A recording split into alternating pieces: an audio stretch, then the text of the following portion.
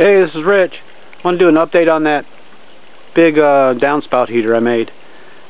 I've had it installed and hooked to the house, so I had to set it out from the house right there. But we've had such a bad winter, we've had no sun. Today's the first sunny day we've had in over a month and something, so it should start working today. I have seen it cut on once and it ran about 118 degrees steady, but the sun is right up in there, but once it gets over into there, so I've still got all these trees to shoot through. I'll see what it does.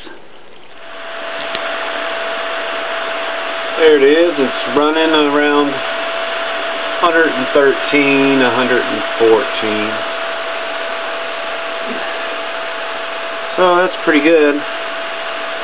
But, you know, it's getting late in the year. It's about 49 degrees outside. Okay, it's been running for a couple hours, sort of maintaining 113, 114 degrees, which ain't too bad. Okay, that's about it. Sorry I didn't do an update sooner, but I had nothing to update. We're finally getting sun, but spring's coming here, so maybe next year I'll get some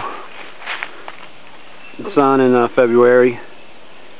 But anyways, it worked pretty good, considering what trees it has to shoot through.